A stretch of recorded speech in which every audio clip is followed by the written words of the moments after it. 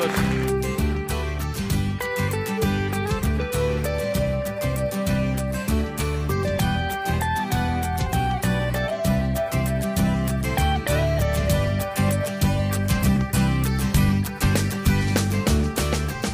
Our first chef tonight is no stranger to the culinary world.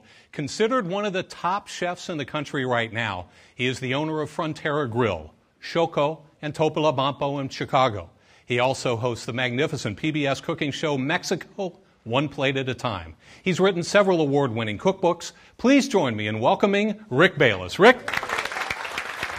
Thanks so much for being with us. My pleasure. We are thrilled to have you here. Thank you. It's a pleasure to be here. Big fan of your shows, been to your restaurants in Chicago. We're just delighted to have you. And I love being in a studio kitchen with these beautifully set tables in front of me and this incredible audience. We don't We've got a wonderful audience. Often. We've got 170 people here with us tonight. Very and they're cool. all excited to see you. Very cool. And so tonight you're going to be making a little crab gazpacho for us? Well, you know, this is a kind of funny use of the word gazpacho, and it kind of goes all the way back to the origins of that name. And it used to mean just something where you chopped a lot of stuff up together. And then it sort of evolved into this tomato thing, and of course it's got some chopped vegetables and so forth in it. But the original gazpacho was anything chopped up, and there's one place in Mexico that is famous for what they call Gazpacho Moreliano, and it's all made out of fruit. And the coolest thing is that you can vary the recipe for this any way you want with any kind of fruit that is in season at a time. So I'm going to show you the way that they do it in Morelia, Michoacan, where they have all this tropical fruit around them, and then everybody here can go home and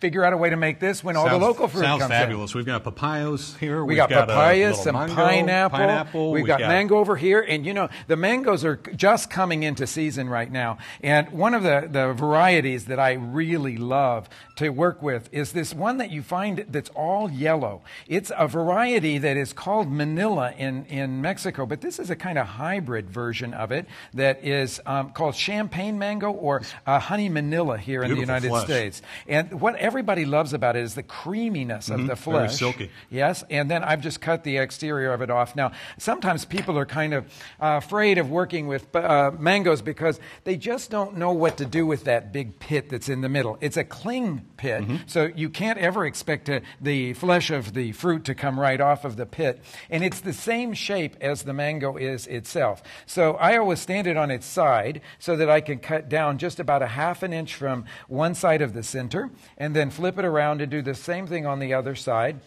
And I will just graze right across that pit, that flat pit that's in there. And then you can cut the fruit off of the pit around it like that, giving you the last little bit of it. And of course, every cook wants to save the pit just to gnaw on while you're cooking because it's still got some nice flesh still left on it.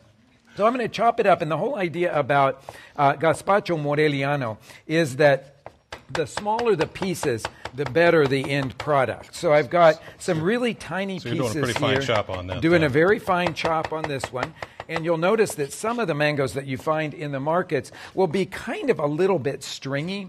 The one thing about this yellow mango, this one, the honey Manila or the champagne mango, is that the flesh of it is so creamy and it doesn't have any kind of stringiness to it. Still, you want to do a really nice fine dice. It's just like when you're making a chopped salsa, like a chopped tomato salsa at the height of the summer when all the local tomatoes come in.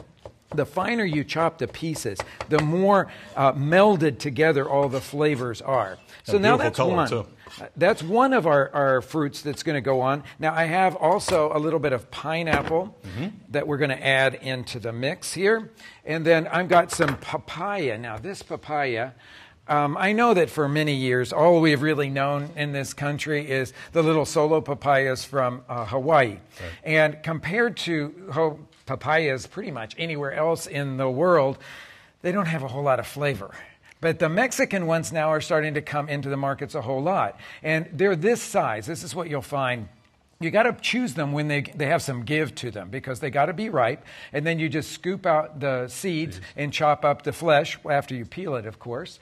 And so we've got some of that papaya that we're going to be adding right into the bowl here. Is there a different taste in those than Hawaiian papayas? Rick? There is taste in those, yes. There is taste in those. Thank you very much. Okay. Walked right into that. You did, actually, you did. Okay, now, jicama for crunch. If you haven't worked with jicama before, you need to know simply that it looks a little bit like a potato on the exterior, but it has a much tougher skin. So you cut all the way down about 1/16 of an inch below the surface to get all the woodiness off the exterior, cut it into slices, and dice that into small pieces as well. So right now what you look, it looks like you've got, taste. it does, doesn't it? Yeah, it's sort of appley. It's a little appley, a beautiful crunch. Some people sort of liken it to the crunch of water chestnuts, but it's sweeter than that. And you know, one of the things that's so nice about it is you can add it to anything that you want that fresh crunch in, and it'll liven it up. Salsas, practically and it's easy anything. to work with for homemade salsas. Absolutely. Now, so what we have basically now is a fruit salad with a little crunchy jicama in there. And we're going to add to that the bright elements that are going to kind of perk it up. I've got a little bit of orange juice that's going to go in here as well. And then I'm going to put some lime in it. Now, this is what I've got here is a Mexican lime squeezer, one of the most useful pieces of kitchen equipment out there. And the reason it's so useful is that it extracts all of the juice out of the lime, but at the same time it crushes the skin of the lime, releasing all those really beautiful aromatic oils. So when you do it, well, first of all, you don't put it in this way. This is the way everybody thinks you should put it in, but just imagine where that juice is going to go, like right up in your face. I'm going to move right off set, okay, so you would have to. Yes. Okay, so you actually are turning that lime inside out like that. It crushes the lime. And then it's turned it inside out, releasing all those beautiful oils. And after you've done a few of them, you can smell it, can't you? Absolutely. After you've done a few of those, well, you've got a beautiful aroma in the kitchen, but you've also got a limier flavor in whatever it is that's going to take that lime juice. So that's our basic mix there for Gazpacho Moreliano. But when they eat fruit from the street vendors in Mexico, they always put two things besides lime on it. They always put chili and salt. So then they're taking it into a real savory direction, and that's what we're going to do to finish this Gazpacho Moreliano.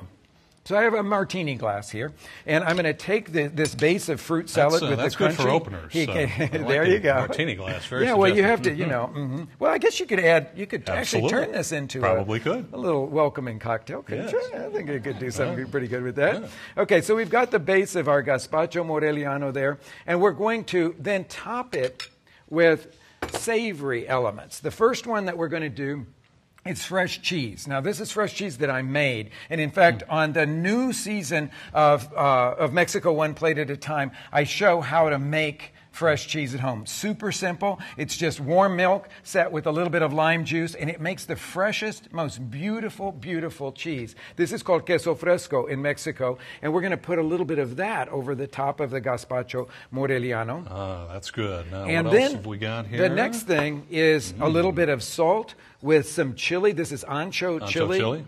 And just sprinkle that over the top of it. That'll take it in a beautiful savory direction as well. And then to finish it off, a little bit of crab meat.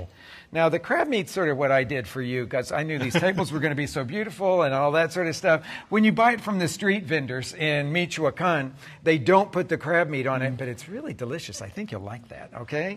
And there you've got a very simple dish, but one that is absolutely refreshing to start off a meal. Kind of a savory and sweet starter with beautiful crab on the top of it. Got a few chips to lay on it. Let me grab a spoon here, Rick. Right over here, sir. I think this might work out really well here. I if knew I can he was just going to steal this martini glass, I got to do away. a little bit of this. I couldn't keep him away from it. Okay, well, what do you think? Oh, wow. Absolutely delicious. Okay?